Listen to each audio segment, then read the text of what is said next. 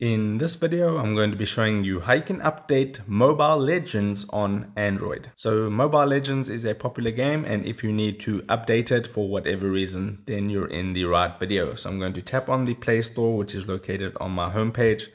Just tap on it wherever it's located on your phone.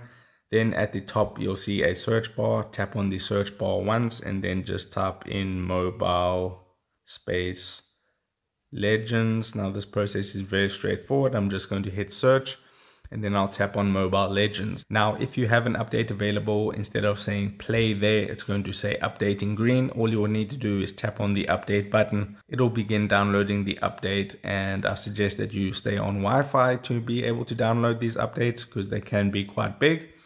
And then once the update is finished downloading, it's going to install it for you, and then it's going to change back to a play button.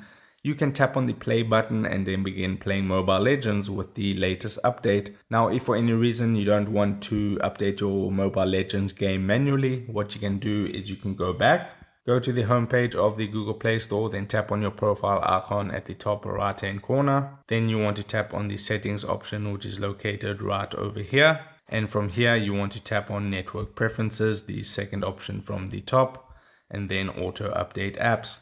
From here, you have a couple of settings over any network, but keep that in mind that in some cases that will use your mobile data to download the updates. Now, when it comes to games can be quite big. So the one I recommend that you set it to is over Wi-Fi only. And then every time you're on a stable Wi-Fi connection and Mobile Legends needs an update, or any app on your phone for that matter, it's going to go and download the update for you and then install it for you automatically without you having to do it manually. So that's great. And then the last option is don't auto update apps, which is not what we want. So select over Wi-Fi only, then tap on done, and you should be good to go.